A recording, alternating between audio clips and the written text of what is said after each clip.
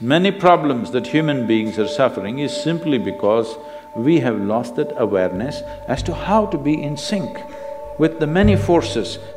If you become in rhythm with life, you will also wake up somewhere after 3 a.m. At that time, if you sit up and do whatever process you have been initiated for, it will bear maximum fruit.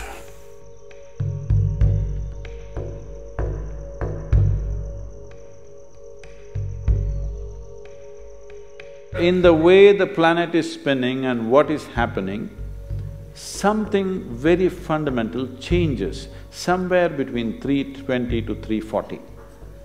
This is called Brahma Muhurtam. This is relevant only up to 33 degrees latitude. Your system, human system, functions in a certain way.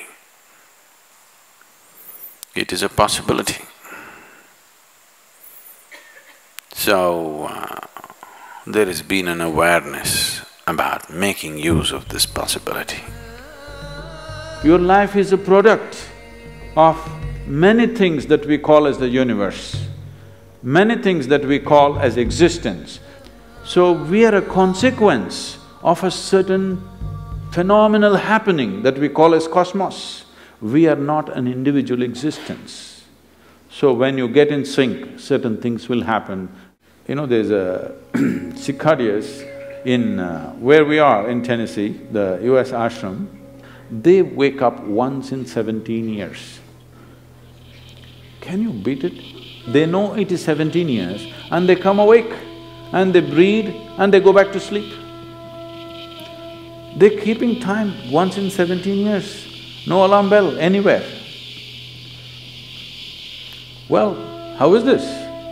I'm saying they're in sync with nature. We have lost sync within nature and we think that is our nature. No. All the many ailments, many problems that human beings are suffering is simply because we have lost that awareness as to how to be in sync with the many forces which are making us who we are. So yoga is to bring that sync so that you are in rhythm with life. If you become in rhythm with life, you will also wake up somewhere just after 3 a.m.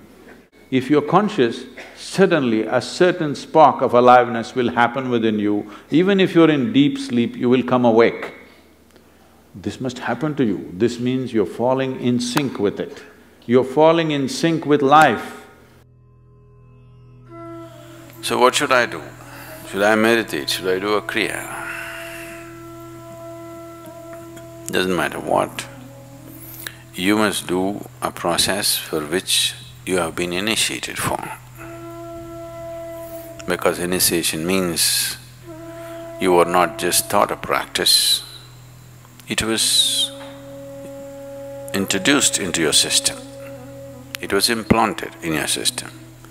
So whatever, if there is a life seed within you, if you're awake at Brahma Muhurtam and sit for whatever that practice is, it bears maximum fruit because of the way the planet is behaving in relation to your system. If you become aware in a certain way, a certain level of awareness is achieved within you, you will see, you will simply know when the time is. If you go to bed at the right time, you don't have to look at your watch. You will always know when it is 3:40, because the body will behave in a different way. At that time, if you sit up and do whatever process you have been initiated for, not what you picked up from a book, it will bear maximum fruit. The seed will get the necessary support at that time for it to sprout or spurt up more rapidly than at other times. This is only for the initiated. If you're not initiated, you're a book yogi, then 340, 640, 740, not so much of a difference. Sandhya kalas are more important for such people. Sandhya means 20 minutes before sunrise, 20 minutes after sunrise, or 20 minutes before sunset and 20 minutes after sunset. The same goes for noon and midnight, but they're of a different nature. So these two twilights are better for the uninitiated.